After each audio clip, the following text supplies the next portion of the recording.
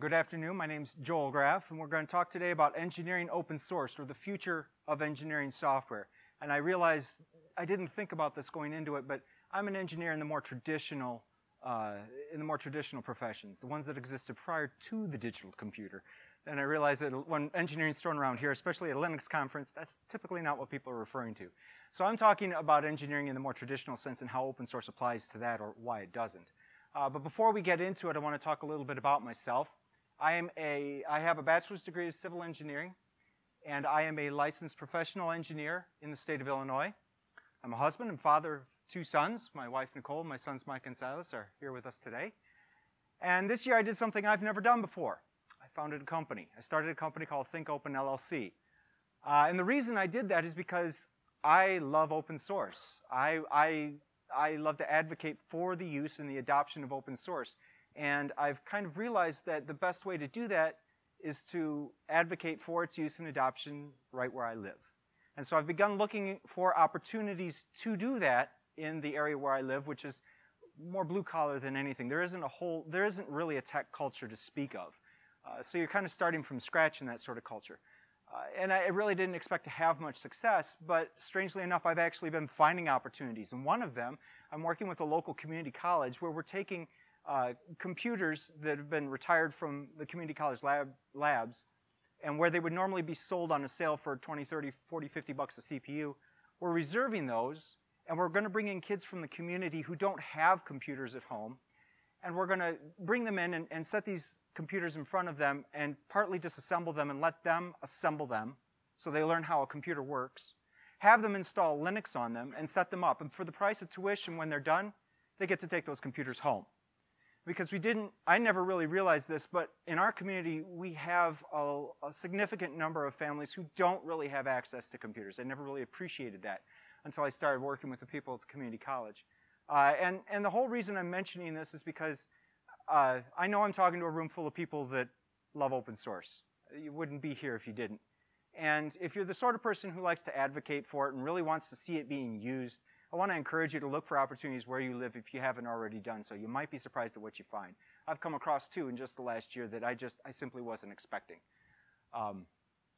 Anyway, what we're talking about, I forget about this. This is my contact information. My website doesn't have anything on it because I just got things booted. So there's really nothing to see on the website, but my email, joel@thinkopenllc.co, is for real. I do check that. And if you're interested, my LinkedIn down below is there as well. So anyway, we're talking today about open source and engineering. And one of the more interesting engineering projects that's out there is the FreeCAD project. And FreeCAD is an open source 3D parametric modeler. Now what makes FreeCAD unique is that there really is no other open source project like FreeCAD. There are other open source CAD programs, but nothing that does parametric modeling. And when I say parametric, I'm really juxtaposing that with your more traditional concept of 3D modeling that you see, when you see a Pixar movie being made, what you do with 3D Studio Max or Blender. And in those cases, you create a 3D model that's made up of a mesh, of vertices connected by edges that create faces that you then apply materials to create a shiny, beautiful, pretty 3D model. In those cases, if you want to adjust that model, you have to go in and push, pull, and manipulate those vertices to change the model. With a parametric modeler, as a very simple, almost trivial example, let's say I want to create a cylinder in 3D. I tell the modeler, create a cylinder. It knows how to create a basic cylinder. Then I say, change the length of that cylinder from 10 units to 15, and it'll adjust the cylinder for me. Or change the diameter from 5 units to 10. In other words, I don't actually manipulate the mesh. I let the software build the mesh for me, and then I just change a parameter that relates to a dimension of that mesh, and it will automatically readjust. Another example, let's say I'm creating a mesh of a bicycle tire, and it has 50 spokes in it. If I realize, oh, I wanted 40 spokes and not 50 in that, in Blender, I would have to go in and rebuild the spokes. But in a parametric modeler like FreeCAD, as an extreme simplification, of course, but in a parametric modeler like FreeCAD, I would just have a parameter called number of spokes and change it from 50 to 40, and it would rebuild for me. So that's the beauty of parametric modeling, and it's especially useful in engineering where we speak in terms of parameters and equations and things like that.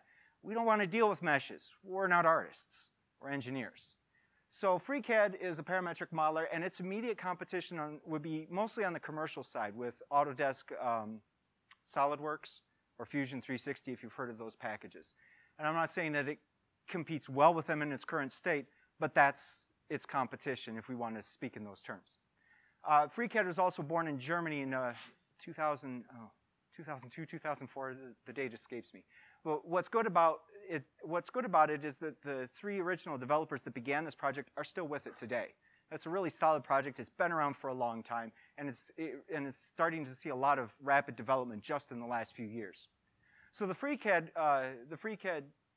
project is based on the Open Cascade Geometric kernel. This kernel is licensed under the LGPL, but it's also commercially supported, so it's stable. It's not going anywhere. And that's where all of your geometric operations take place. It's fully parametric from the ground up, and that's significant because there are commercial packages out there that claim to be parametric CAD that are actually built upon 2D or 3D CAD systems that are not parametric by default. So the parametric tools are being pushed down on top. It doesn't work that well. So it's important to note that FreeCAD is parametric from the ground up. FreeCAD is built on the concept of modular workbenches. This enables FreeCAD to be used to model things that was never intended by the original developers. So for example, my history or my background is in highway design. So if I wanted to use FreeCAD to do 3D highway design, because believe it or not, that's a thing these days, I could sit down and I could build a workbench that contained tools focused on 3D highway design. And as a matter of fact, over the last couple of years that I've been involved with the project, we have been working on something like that. This is very similar to the way Blender works. Both applications are C++ frameworks with Python scripting backends. If you've used Blender, if you're familiar with that, you know that a lot of the tools that you run when you click on a button in the Blender interface actually runs a Python script in the background. And if you want to, you can change that script or write your own script that then is driven directly in the Blender interface. That's the same idea that you get with FreeCAD workbenches.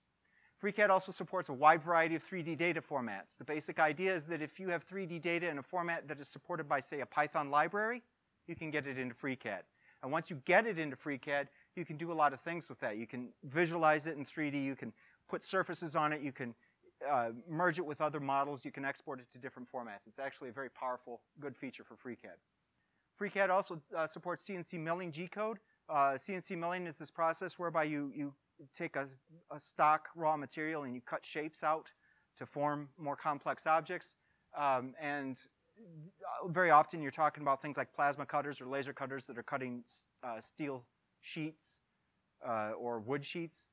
And in order to do that, to guide those cutters, there's a thing called G-code, and this is the programming language, if you will, of CNC mills. So you can design your shapes in FreeCAD, and it will generate the G-code, which gives or provides the paths for the CNC mill cutter to follow, and then you just push that to the mill and it'll do its job. FreeCAD also supports 2D sheet support. So if you create a structure or a component in 3D, you could generate those two-dimensional plan engineering views directly from your model in FreeCAD. FreeCAD also has initial support for 3D rendering. This is a recent thing. There is an internal renderer, I think. We're also working to integrate some external renderers. It's still in development. It's not perfect, but it is there. And we also have a thing called an integrated spreadsheet. This is kind of a neat tool. So what this means is that instead of having to have a separate window with LibreOffice Calc or even Microsoft Excel open, you can have the integrated spreadsheet open inside FreeCAD. And what's nice about that is that you can link the cells in the spreadsheet to the parameters in the model. So as I'm sitting there in the spreadsheet and writing formulas to recalculate values of the model parameters, it will automatically update the model itself. So the model will literally resize as you change numbers in the spreadsheet. It's kind of fun to do. The current status of the FreeCAD project. Our latest release is 0.17. Don't be fooled. The version number is, I know it looks very alpha, but it's just a number. I think Linus Torvalds has said that a number of times. It's just a number. We released FreeCAD in February of 2018. 0.17 was released in February of 2018. The development version, the 0.18 release candidate, is well under development. We're actually approaching feature freeze for that. It will be released hopefully in February of 2019. We are trying to get on an annual release cycle so that we can align our releases of FreeCAD with the Debian repository so we can get the latest FreeCAD downstream to the Ubuntu community. In 0.18, we will be supporting Python 2 and Python 3 side by side as Python 2 sunsets in 2020. Then in 0.19, Python 2 will be gone, it'll be Python 3. That represents a mountain of work, just getting Python going. But we're actually doing a very good job getting that taken care of. We're also transitioning from Qt4 to Qt5 for our user interface. And since 017 has been released, over 50,000 lines of code has been added to the 018 development release. That's an awful lot for a project the size of FreeCAD. That's really impressive. And there's already a lot of new features and things that FreeCAD 18 can do that wasn't present in 17. And the other thing is we have a new website, which, I don't know, I get excited about stuff like that. So what do people do with FreeCAD? Well, there's a lot of stuff. And if you go to the FreeCAD forums and you check out the users showcase in the FreeCAD forums, you're going to see just all the amazing cool stuff that people do with FreeCAD. I've spent hours just combing through it and, you know, just getting my mind blown by the stuff that's there. This is a good example. The user here, Lemonbug, they're into prosthetics for humans and animals. And one of their projects is to create 3D printable prosthetics for dogs. And as I read the thread, I learned a few things. I learned that traditionally, when a dog has a leg amputated, it's removed to the hip. And more recently, veterinarians have become more sensitive to that issue to the point where if they can retain some of the leg, they will. Because it's possible to build a prosthetic so the animal can regain some of their mobility once they've lost part of their leg. And so with that in mind, this user is now creating 3D prosthetics that, a 3D model of, an open source 3D model of a prosthetic that can be 3D printed then. This is another example of a model. I hate to call this typical because it's not, but you see stuff like this. You see a lot of stuff like this. And this is why I love going through the user showcase, because you get to see this really cool stuff that people do. It's mind-blowing. This is a air-cooled radial engine from World War I biplane. It was used in the likes of the Sopwith biplanes, like the Sopwith Camel. And the user that developed this, like I say, there's an intricate amount of detail that you can see in that exploded view. I love to look at it. FreeCAD's also good at structural analysis. This is a little more my domain. I'm not a bridge engineer, but I always thought structures was kind of cool. So FreeCAD's really good at structural analysis. And this is actually a finite element analysis of a pedestrian bridge section. I learned how to do finite element analysis in college. Big, ugly, nasty, hairy math. Matrix math. Yeah, you know what I'm talking about. So the thing is I could do it, but I would never care to. And this is why we make software. And this is a finite element analysis of a bridge section. You can see that a moment is being applied to the end. It's got a clockwise twisting moment going on. You can see on the left-hand side, the outer edge of the deck is being pushed upward, bowed outward in sort of a torsion. It's being stretched or pulled. It's under tension. And that's what the red part of the heat map there indicates. Then on the other side, you see the section is being compressed downward, pushed together. So it's experiencing compression forces. So finite element analysis is a very effective, accurate way of depicting the forces or the stresses and strains that are put on a structure or a component as it's loaded by forces external to it.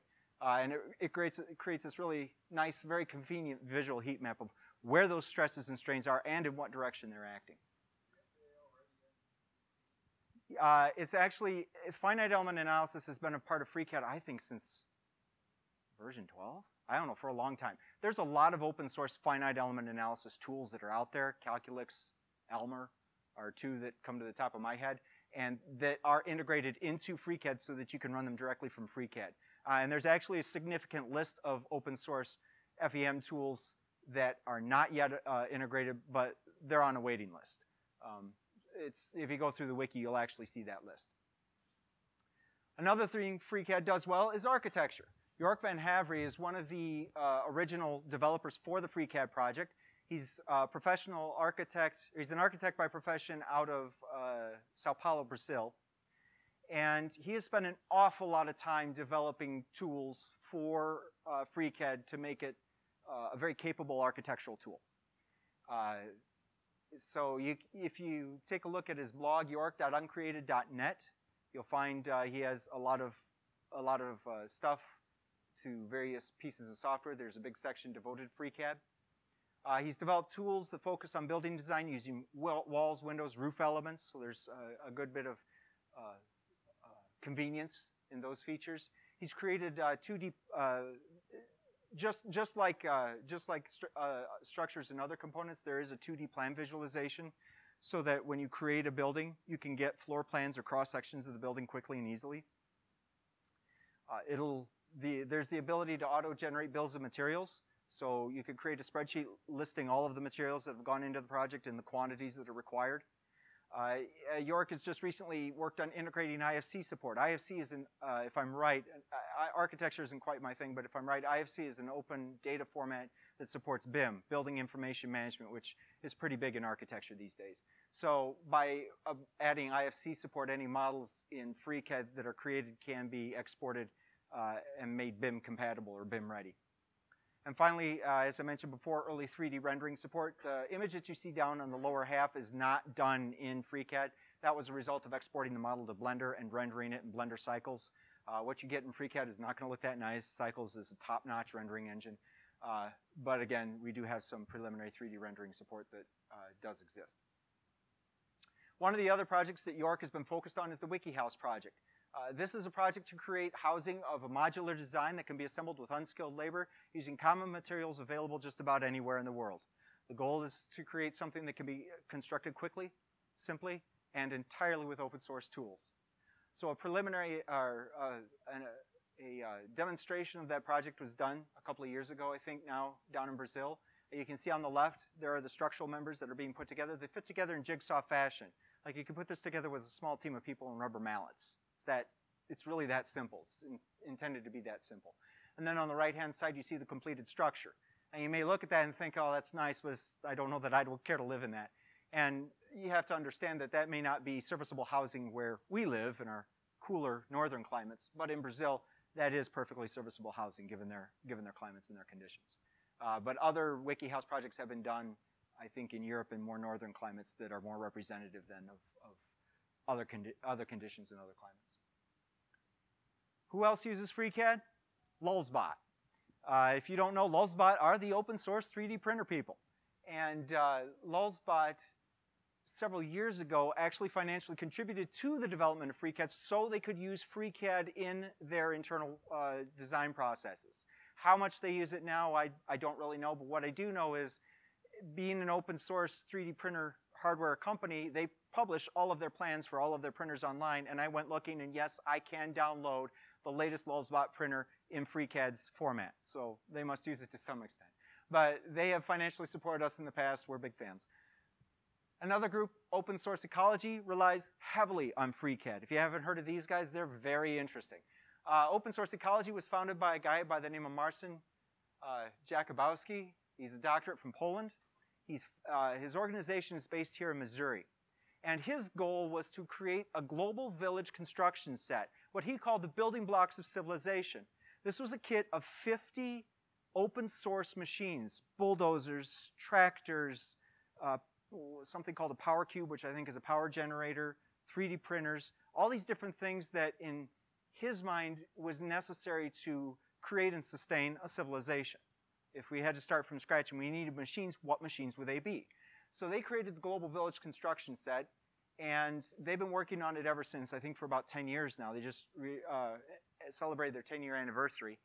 And right now, one of their big things are 3D printer workshops. So they go around the country in the US, and they host these 3D printer workshops that last several days. And participants come, and they learn how to build a 3D printer from scratch.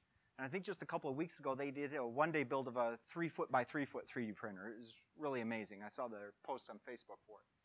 But they have this concept of machines building machines to create a sustainable open source machine construction environment. And they rely heavily on FreeCAD to create these blueprints and designs. And they have some very good tutorials on how to learn how to use FreeCAD. So if you want to check them out, opensourceecology.org is their website.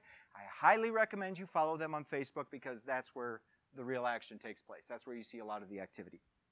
So we can see then that there's a lot of interesting uses that are developing, and FreeCAD is a stable, powerful tool. It's functional in a production environment, but the question remains, can an open source engineering tool like FreeCAD succeed in an engineering environment that is typically dominated by proprietary commercial software? It's a difficult question to answer, sort of like the year of the Linux desktop, right? I gotta laugh, huh? That was good. So, can it succeed? And it's a difficult question to answer, but it needs to succeed. And there's some serious reasons for that. And one of the guys that articulates those reasons well is a guy by the name of Dr. Rufus Pollock. He's the founder of the Open Knowledge Foundation. He's got a PhD in economics from Cambridge University, and he's a fellow with the Shuttleworth Foundation, Cambridge University, and a couple others. Dr. Pollock's foundation, the Open Knowledge Foundation, was created to preserve knowledge in the public interest, to make sure knowledge which benefits the public and which should be made available to the public is and isn't taken control by proprietary or private interests. And one of the initial goals of his foundation was to deal with pharmaceutical trials. The point being that when a pharmaceutical company creates a new drug, they will commission trials to determine the efficacy of that drug. Now, if those trials are positive, they'll happily publish those results. But if they're negative, well, we might keep that back because we have a shareholders meeting next month, you know? You know how that goes. And of course, if your life happens to depend on that drug, you're going to want to know the good and the bad, right? So one of the goals of his foundation was to, and they created the Open Trials Project, I think is what it's called, but to get that data and preserve it so that it is publicly available regardless of the reflection on the drug.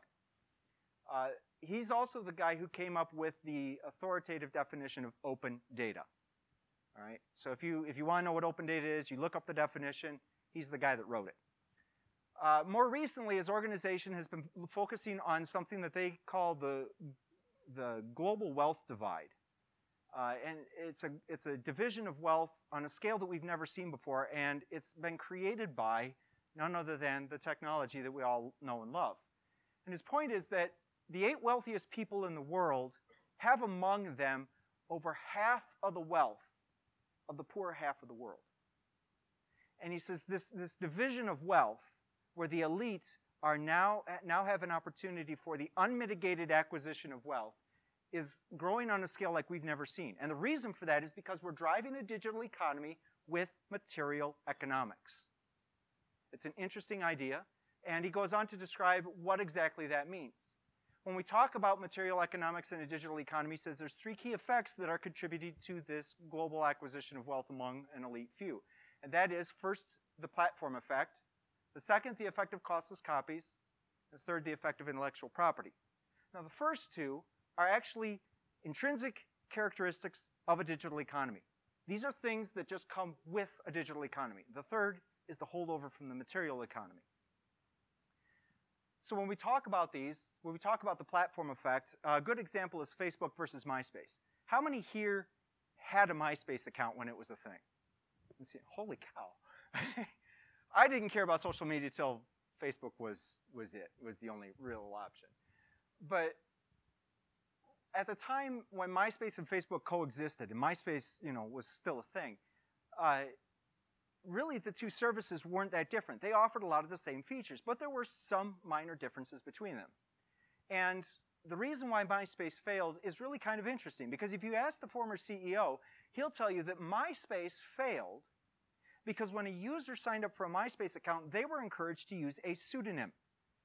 Whereas if you signed up with a Facebook account, you use your real name. Now, in retrospect, that makes a lot of sense, right? Because if I'm going to be me, I got to be me. I can't have everybody love me for who I am under a pseudonym. Doesn't make sense. But see, in that day, MySpace adopted the pseudonym approach because, well, people were a little reluctant about putting their faces and names out there because, someone might want to come along and abuse that. Of course, that's silly, right? We look on that now, and who would absolutely want to abuse your personal data? All the same, though, that risk of putting your real name and real face out there, it appealed to the narcissist in all of us, I guess, And now, Facebook is the dominant platform. But note, when we talk about the platform effect, there's a significant difference. This isn't like when I go to someone and say, could you give me a Kleenex? If I ask you for a Kleenex, you'll know what I mean. I need a tissue, right? Well, why do I say Kleenex? Because Kleenex is a dominant manufacturer of tissue paper. If I ask for a Puffs, you'll look at me and say, I'll get you what I get you, right? But the fact of the matter is if I wanted to go into business for myself making tissue paper, I could compete with Kleenex if I do my marketing right? Kleenex dominates the market perhaps, but I could still compete. Not so in a digital economy. Name for me one successful alternative to Facebook that can take users away from Facebook. I'll give you a hint. It isn't Google+. If you haven't already figured out, there aren't any. Because in a digital economy with a platform effect, winner takes all. There is no second place. There is no second place. All right? That's a characteristic of a digital economy, and believe it or not, it's not necessarily a bad thing. The second characteristic is the characteristic of costless copies. And when we say costless copies, what we're saying is that when you have a digital product in your hand, you can reproduce it quickly with a click of a button at little or no cost to yourself and distribute it to your friends. Okay? I could do that with Windows 10 if I wanted to, as long as I wasn't sending around activated copies of it, right? I can't do that with a pair of shoes, all right? The physical, in the material world, physical products have a physical presence. They cost time, money, energy, resources to produce. In the digital world, these products are ephemeral. There is no cost to their production and distribution, more or less, the cost of electricity. And this is another powerful advantage of a digital economy. This makes freedom, this makes information free for all, okay? This is a very powerful effect that you see in a digital economy that you can't replicate in a material economy. The third effect is the one that's causing all the problems. Oh no. Oh no. You know what happened? I think my battery might have died. Oh no. Oh, did it come up? Okay.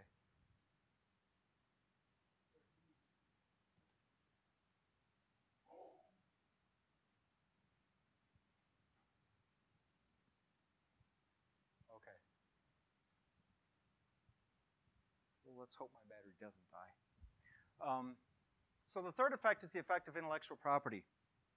And with the effect of intellectual property, now what you're doing is you're taking the first two digital effects and you are wrapping them up.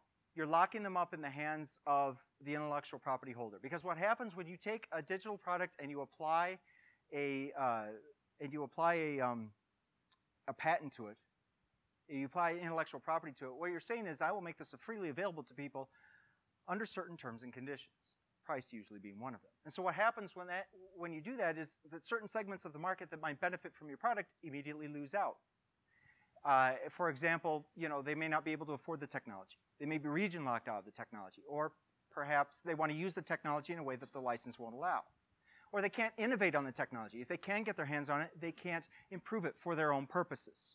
Right? These are sort of the hallmarks of open source that differentiates it from proprietary software. The second thing that happens is a lack of transparency, like in the pharmaceutical industry. They want to protect that IP, so they're not going to tell you everything. And third is that the money. If I go to Microsoft's website, I download Windows 10, I install it on a system, Microsoft's going to charge me over $100 for that activation, right? And when you're selling hundreds of thousands or millions of copies of a piece of software at $100 a pop, how long do you think it takes to recoup your research and development costs for that first copy of Windows 10? Not long. So where does the rest of that money go? It goes to the people who can make Microsoft richer. No offense to Microsoft, but that's where it goes. They go to marketing, right? They go to marketing so Microsoft can expand into different markets or turn around and sell that new Windows 10 activation, user's activation, a copy of, I don't know, Microsoft 365 or something, right? So the problem is it's not saying that intellectual property is wrong, but as a holdover from a material economy where it made a lot of sense to do that, in a digital economy, it's taking the strongest elements of a digital economy and it's locking them up so it serves one and only one entity, the holder of intellectual property, when it should be serving the common good. So there's something wrong in the way that intellectual property is applied to a digital economy, and that is Dr. Pollock's chief argument. We need to change the way that we go about making money from digital products. We can't continue on the course we've been going on because it's intellectual property that's creating this massive wealth divide where an elite few accumulate more wealth than half the rest of the world. See if we can keep this alive by using the keyboard. All right, so when we take the characteristics of a digital economy, the platform effect and the costless copies, and we apply to it the effect of intellectual property, we create this concept of lock-in. And this concept of lock-in is simply that you've created a platform that is so easily accessible, so readily available, and meets your needs so well that if you ever try to leave, you're going to find that difficult, if not impossible. Okay? To the point. I invite all of you to go and delete your Facebook accounts. Have you done it? Yes! Honestly, I wish I could say I could, but I'm not there yet. Fantastic. Consumer Reports, check it out. I know I will. But the point of the matter is it's one of those things where we all know we should give it up, but we can't. And maybe some of us are okay with Facebook accounts. If you're okay with it, great. But the point of the matter is Facebook gets a lot of flack in the open source community for obvious reasons. And it's a great example of how lock-in works. And this is something that we suffer in all domains of technology, but especially we see this in engineering, in the more traditional forms of engineering. So when we talk about this in engineering, we need to understand first what it requires in order to be an engineer today. And when we talk about being an engineer, when we talk about being an engineer today, there's really two things that come into play. First is that if I want to be an engineer today, I have to have competence, and second, I need to have tools. My competence comes to me in the form of schooling, where I go to school, I learn engineering knowledge, and I learn how to apply that to a real-world problem. Then I go and I sit for a license to become a licensed professional engineer. And by virtue of that licensure, I signal to the world that not only am I capable of performing engineering, but I have the ethics and integrity to ensure that I will not perform my engineering in such a way as to benefit me and thereby risk the life, health, and safety of the public that may depend upon my work. Okay? So licensure is as much about ethics and integrity as it is about knowledge. And it's a very important element to engineering. The second half of that is tools. And that is, I may be a competent engineer, but I am not a capable engineer without my tools. And so my tools consist of the business structures that we use to perform our engineering activities and the software that we use, which is no small thing. And now, traditionally, software has played not that big of a role in terms of at least the more traditional forms of engineering. I'll give you an example. As a highway design engineer, where I began, 10 years before I began, we started using CAD. What did we do in CAD? We did what we did for years and years by hand. We drew lines on the screen, right? We drew lines on a page. Was it better? Oh, yes, absolutely. You were able to reproduce plans quickly. In the end, we were able to design better. It wasn't a wrong thing to do. But it wasn't doing anything different. It was just a different context. Same stuff, different context. By the time I started, we were using software to do geotechnical analysis, structural analysis, hydrological analyses. We were using software to do increasingly complex tasks. But in the end, all this software did was codify the physical rules that govern these problem domains, that govern these models. All right? So in the end, the software wasn't doing anything that we as engineers could not have done for ourselves by hand, what we went to school to learn how to do. It could do it faster, it could do it more accurately, happy to let it do the job, but we could still do it. In other words, we could check the math. In the last 5 years, though, that's starting to change. Something is happening that's shifting this dichotomy, especially in the way software works, and that is machine learning. Because when we talk about machine learning, we're talking about an algorithm that doesn't care about the physical rules. It only cares about the patterns in the data. So what happens when we start using software like that is we now have software that's using a method that we can't validate as engineers, and that has the ability to do a better job at our jobs than we do. What do I mean by that?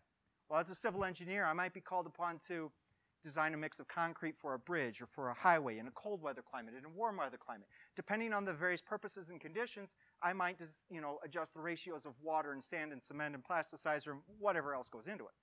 But I'll use the rules of material science to solve that problem. Or it might be necessary to create an estimate for a highway construction project. So I need to know, how much asphalt, how much paint striping, how much guardrail goes into it. And then I need to know, well, what's the cost index for labor or for steel or for fuel? And then I'll use the rules or laws of economics to solve that problem. But if I'm using a machine learning algorithm to do that, I'm feeding it concrete mix information. I'm feeding it construction cost information. It's doing its thing and it's spitting out an answer and it's coming up with better answers than I can come up with. And it's a black box to me. I don't know how it's getting there. I can't really check its math. And these aren't just hypothetical situations, because I've actually done this. I have designed machine learning algorithms that can do these things better, or at least as well as I and other engineers can. Now, is that a problem? Is that a problem that our tools, as engineers, our tools are becoming more competent than we are? Well, some would say it is. Others might argue. But the fact of the matter is that's the direction it's going, whether we like it or not. So If that's the direction it's going, I would argue it's a problem under one condition only, and that is that if we can't check the math, then we must own the tools. What do I mean by that? Well, we live in a culture of vendor lock-in, especially in engineering. When you hear somebody say, I'm a Microsoft shop, I'm an Amazon shop, what does that mean? That means that when we need a solution, we go to our favorite vendor to the exclusion of all others. Vendor lock-in. Because it's too expensive for us to have to adopt another vendor solution and make them talk. Because that's the way they want it, right? If that's the case as engineers, and now we rely on software that's smarter than we are, so to speak, in order to solve problems that we can no longer solve by hand, and we exclusively license this software from a certain vendor, who then, in the end, is responsible for my engineering? Is it me? Don't do that. Is it me, or is it the software vendor? As an engineer, mentally, I'm going to assign that responsibility to the software vendor. But if that bridge falls in the water or that building falls down, who's going to take the blame? Me or the software vendor? That's right. Under the law and in the eyes of the public, I'm responsible. So, as a professional engineer, if I am to bear the responsibility for my engineering activities, I must have ownership of my tools. I cannot allow a company to take that responsibility when their priority is not my engineering problem, but their bottom line. And this isn't to demonize proprietary software or demonize private interests. This is just a default conflict of interests that is going to be increasingly problematic as we move forward into this age where software gains an increasing degree of competence. We need to deal with that. We need to have a way to take ownership of these tools. And this is why open source matters. Because sound engineering should not require exclusively licensing someone else's intellectual property. We should always be able to get the job done without having to pay someone else a specific amount of money to do it. To help make that point a little more clearly, this is the Truesdell Bridge over the Rock River in Dixon, Illinois, where I live. This is the day that it was opened for traffic, I think in 1869. You can actually see the founder of Dixon. Yeah, there we go. You can actually see the founder of Dixon and his wife sitting in their carriage in the middle of the bridge right there. The Truesdell Bridge was designed by an engineer by the name of Lucius E. Truesdell, who'd actually built a bridge in Elgin, Illinois a few years before. And during the construction of this bridge, a couple sections of that bridge fell in the water. Now, the report came back, well, that was, bolts have been loosened, there were substandard construction techniques, whatever it was. The result of that analysis did not impact the construction of this bridge. It was also a single truss design, whereas this was a double. So they felt confident in continuing the construction of this design. And when it was done, the people of Dixon were understandably proud of it. In 1869, if you had a bridge that looked like that, you'd be pretty proud too. It was a defining feature of the city. And so life went on for some time until this happened. May 4th, 1873. There was a baptism taking place. It was a Sunday, and a number of people were congregated on the north bank of the Rock River, as you can see where the people are in that picture, on the west side of the bridge. Now, in those days, a baptism was a community event. A lot of people turned out for it. And so a lot of people congregated along the bank and then up on the bridge on the pedestrian walkway. And some boys climbed up and sat up on top of the truss, you know, look, ma, no hands, that sort of thing, right? So that's what kids do. And as the story goes, and you can read a very detailed account of it on Wikipedia, but as the story goes, sometime into the baptism, you could hear this loud crack and bang, and the bridge where it connected to the abutment, the structure that was built into solid ground where it transitioned back to dry land. The bridge cracked at the abutment, and the last section of the bridge fell completely into the water. And it took with it a lot of people. And by the time it was done, 46 people had died, 56 were injured, and most of them were women and children. Now, at the time that this happened, this was one of the largest bridge disasters in U.S. history at that point. And a lot of people thought Lucius Truesdell had since died. It turns out 3 weeks later, he shows up in Massachusetts, and he writes to the Springfield, Massachusetts newspaper, a newspaper in Springfield, Massachusetts, to defend himself. And he says a lot of things in that. But one of the things he said, and I'll never forget it, was this. He said, "It is nearly 18 years since I began building iron bridges, and the Elgin and Dixon bridges are the only ones that have fallen and no loss of life except at Dixon. Can as much be said of any other plan?" He had 3 weeks. He breaks his silence to address this atrocity, and he essentially shrugs his shoulders and says, stuff happens. Even if you disregard the callousness of this statement in light of what took place, understand he refused to take responsibility for the design which resulted in the injuries and deaths of over 100 people. Other engineers of his day denounced his plan as unsafe and unfit and should never have been constructed. Lucius Truesdale demonstrated that he lacked the competence in terms of both knowledge and integrity to be an engineer. And so when I stand before you today and I say I am a licensed professional engineer, understand that means something. Guys like this are why licensure exists. Guys like this are why the engineer bears responsibility for his or her designs. And we need to protect that responsibility moving forward. This is why we need open source in engineering. So what is lock-in costing us today? Well, there are 3 key areas where we see lock-in. First is proprietary formats and government specifications. What am I talking about? Well, if a government agency wants a consulting firm to create a set of engineering plans, they will often say, we need it submitted in DGN or DWG format. Well, what are these formats? Well, if you know anything about CAD, you know that they are the proprietary data formats of the 2 leading CAD providers in the United States. And they are not compatible. And that's by design. Again, is that their fault? No, that's just a continuation of applying the intellectual property, the effective intellectual property from a material economy to a digital economy. Right? You can't really blame the companies. You can't really blame the government. There's really nobody to blame. It's just that now we are facing the result of an inappropriate use of intellectual property. Proprietary formats and government specifications is a good example because what we are in effect saying is that engineering consultants, if you want to bid on or get this public works project that is funded with taxpayer funds, you must subsidize private vendor X to the exclusion of all others with a substantial sum of money. That's an ethical problem. But again, do we have a choice? No, because we live in a culture of vendor lock-in. It's just the way, this is where intellectual property has brought us. Licensing creates obsolescence. That's another problem. In that when a proprietary vendor serves up software, they have the right to revoke that license at any time, or upgrade the software and refuse to support whatever version of software you're running. And if you're a small agency, being forced to upgrade can be very expensive. Now, is it necessary? That's debatable. You know, it's understandable in the business model and everything. It's understandable why it needs to be done. But is it always necessary? Probably not. And the third is that high costs restrict access to smaller agencies. And in that case, I'm talking about county governments or small cities, which may need access to, I don't know, GIS applications, right? And those proprietary commercial applications are expensive. Luckily for them, there's an open source option. QGIS exists. It's just as powerful as its commercial alternative. Unfortunately, that's not the case for most engineering software. So how do we solve this problem? Well, to start, we need to engineer the future with open source in mind, which means governments must take the lead.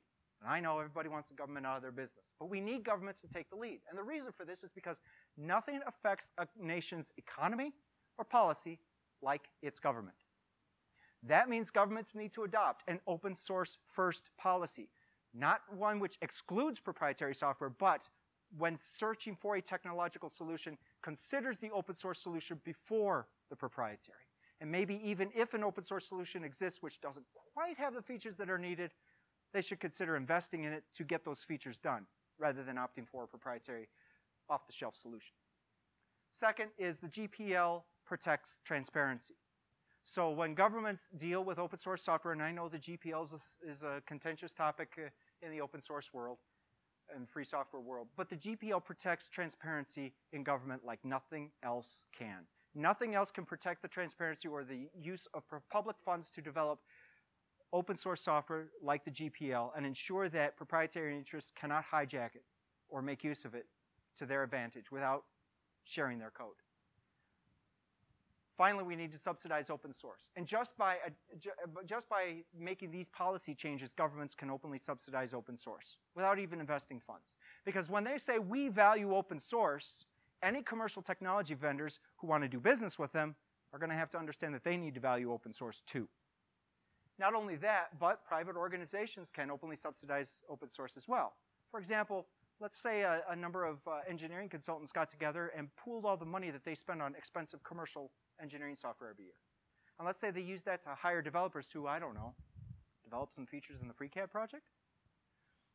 How much do you think we could get done if companies spent more time focusing on and making open source a priority rather than defaulting to their favorite vendor, right? And by the way, I'm not saying the FreeCAD guys actually want a ton of money thrown at them. They probably don't. But you get the point. You understand where I'm going.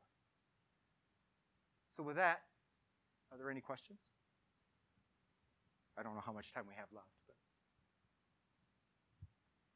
6 minutes. We got 6 minutes. Are there any questions? Yes, sir. Are there any FreeCAD, I know like in Open Foam, they have people for open source training classes around the country. Open Foam, F-O-A-M? Open Foam is CFP. Yes, yes. Mm-hmm. Are there any FreeCAD options like that, you know? Actually, it was a slide that I cut out of this just so I could make time. FreeCAD does support computational fluid dynamics, or CFD. I mean, are there any training classes for FreeCAD? Not, you know what? That's a question that's actually come up in the forums recently under the guise of certification. No, there is. I mean, there's people who have offered that sort of thing for specific purposes, but not in a general context. No. But the question has come up recently: could we provide certification for FreeCAD that would be meaningful to institutions? And they're still kind of working through that. But we could certainly develop a series of tests to test competency. But tutorials and training classes, that's a big thing that I can't really address. Yes, sir, in the back. Do you know of any public projects that are specified? No, and well. How do you do it? You know, like you made the point. You know, Yep. you're not specifying personal formats. Right. Countries across the world are recognizing, governments across the world are recognizing open source. I'm sure a lot of us are aware of that. They're recognizing the value of open source from a public perspective. And you know, the UK government has a huge open source policy. The federal government has a unit which develops in-house open source solutions for other federal government agencies. It's really cool. But you're not seeing that trickle down to, you know, state governments or local governments so much because nobody's really aware of it. And in terms of CAD, and I can tell you again from the highway design perspective, right now the CAD solutions for highway design are bleeding edge, and there just isn't anything in the open source world. FreeCAD is the start of that, but there's really nothing in the open source world that can develop that, which is why I'm saying governments need to say we value open source before we value proprietary. We need to start putting open source at the front so we can develop those solutions and encourage the development of them. But otherwise, I know I've seen individual cases of governments which have put open source specifications in there, but they're worldwide cases. You know, there's, you know, like in Italy or France or something like that. In the U.S., I'm not really aware of anything specific. I'm sure there's something. But yes, sir.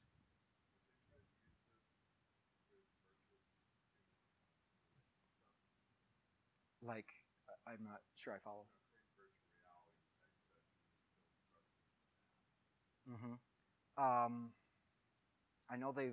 know they've exported FreeCAD to a web-based, to WebGL and that sort of thing. There's been some tests on that. Offhand, I'm not sure. That's a good question.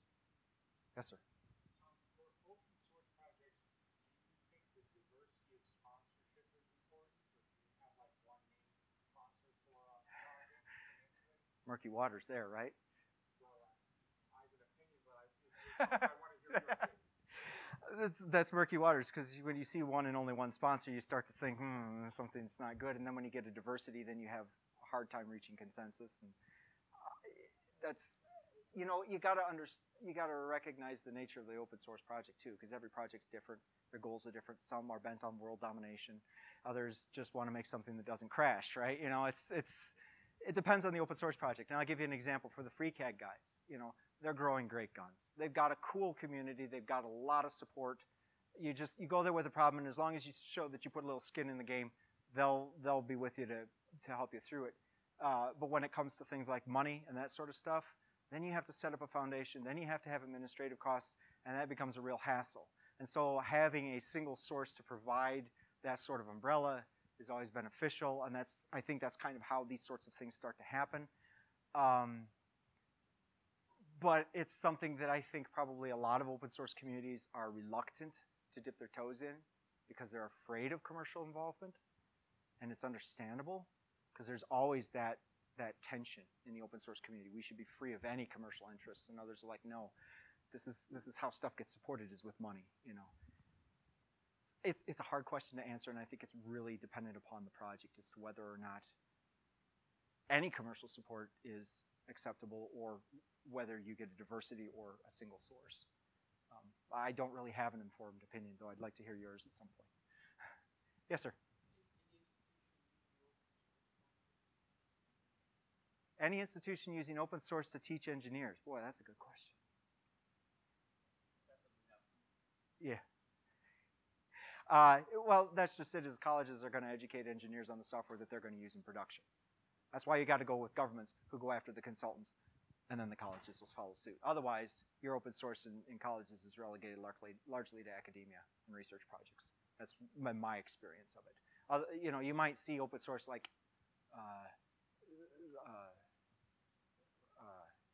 I was just trying to think, like open source text editors or development environments in software engineering. They might use those, but you're not going to see, I think, without a lot of production, a lot of adoption of open source in a production environment, you're not going to see it on the education side. One thing I like to comment on that, in university, when I'm familiar with them, all the big players come in and they make very good deals. Like we got SolidWorks, very, very There you go. Microsoft, They offer their candy cheap. AutoCAD. And then they understand the engineering colleges where they're going to give them, they used to fill out free SolidWorks to engineers. So when you're like, Right. well, like you got one time. One of the advantages, though, in terms of education, when you're talking about getting open source into education, is when you're dealing with, well, like the community college that's near where I live. They deal with they have a lot of students that, you know, don't have a lot of money, right? And so if we can teach them how to do 3D modeling in Blender, they can leave college and they still have access to Blender. They don't have to spend money on an expensive license. And you can learn, you know, Blender will teach you everything you need to know about 3D modeling. You don't need 3D Studio Max to do it. So that is a portal for, or a way to get open source into education, I think. Yes, ma'am.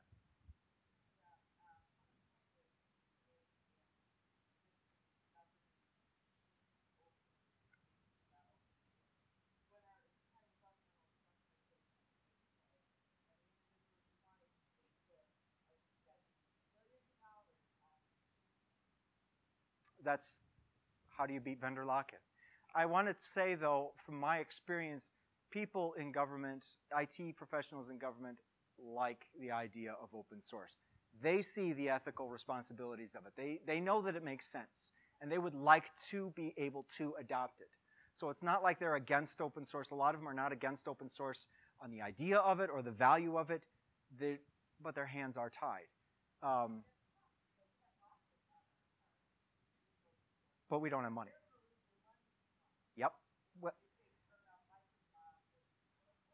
Well, from a government perspective, you know, and I'm talking from experience in government, is that from a government perspective, you're locked into a solution, and transitioning to another solution is expensive. Now, okay, 5 minutes? Oh, okay.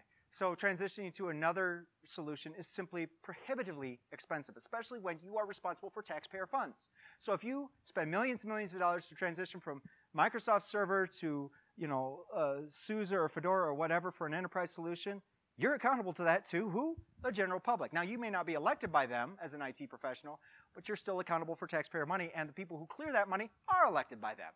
So it's a bit of a, you know, there's a bit of a challenge in that. And really, you have to sell the idea of open source as the ethical thing to do, because that's what talks to governments. That's what talks to lawyers. And lawyers are the ones that write policies in governments. Now, the other chink in the armor is the small governments, the ones that cannot afford those expensive licenses. Okay, you can talk to them, and they will be able to hear that and see the value of open source, and they will not be constrained. They will not be nearly as constrained as your larger government units might be. But it's a very big problem. I hear it. Yes, sir. I'm back.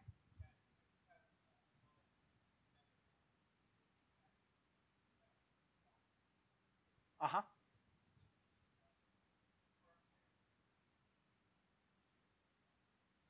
Yep, right to repair.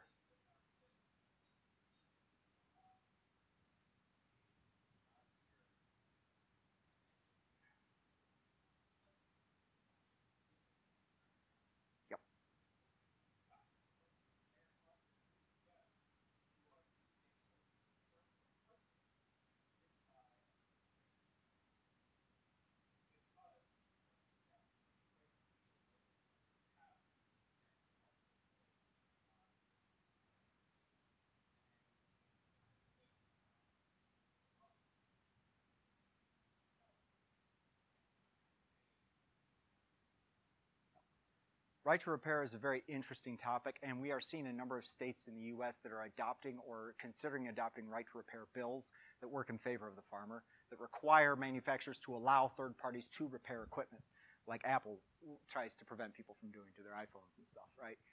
So that's a big thing, and I think the right to repair bills are going to be a major part of this opening of proprietary hardware and software for open source or other third-party solutions. Yes, sir. Yes, sir. See, my battery doesn't die on me here. Let's hit a 5 again. There we go. In the backs, yes, sir.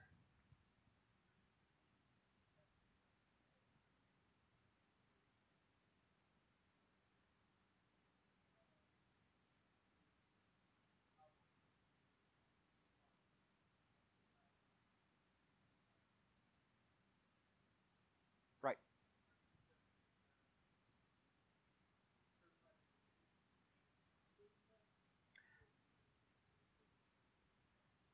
Not necessarily. Kind of in the same way that you use Linux, but you don't really care about the kernel code. Like, how many of us here actually go check out the kernel code? I mean, I have a couple of times, just because I can, right? But for the same idea is that we know that that software is open, that the source code is visible, all right? And we can go in and we can check it. But really, when you're talking about machine learning, it's not only just the algorithm, but it's also the data. Because the data set that you use to train the algorithm is almost as valuable as the algorithm. A couple of reasons for that. Number one is the result that's created. The second is that data is very, very time-consuming and difficult to acquire for certain things. You will spend more time acquiring data than you will developing the algorithm when it comes to machine learning, 9 times out of 10. Okay, so I can see then when you're talking about a machine learning algorithm that it's not just enough to have the algorithm, but also the data set used to train the algorithm so that you can validate that the data that was included in that data set is really representative of the problem you're trying to solve. So those are the reasons why we need open data as well as open source. Yes, sir.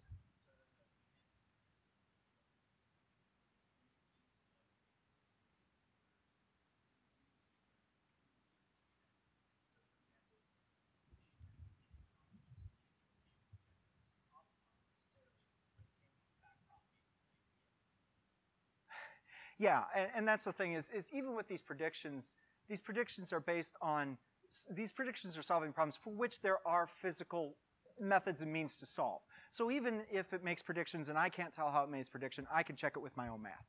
You know, I can't check its math, but I can check it with my own and validate it. But it's not hard to tell, not hard to see that there could come a time when we are developing increasingly complex algorithms that can see patterns in data and start to solve problems that we do not have good physical models or good physical definition of the problem domain, that we can't solve it either. So, all right, with that, I think I have to conclude this. So, thank you.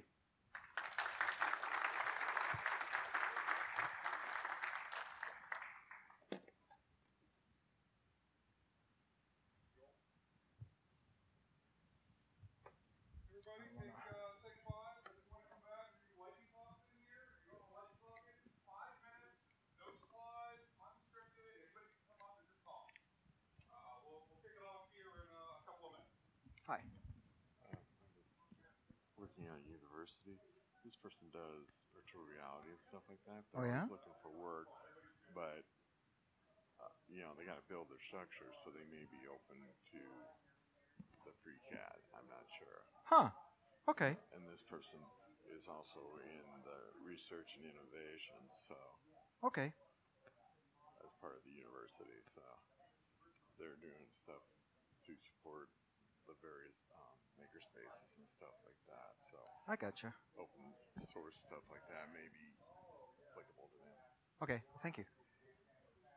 Somebody. Just wanted to question I gotta or take this off. mention one thing, question on another. One was you mentioned data formats Mhm. and specking the proprietary.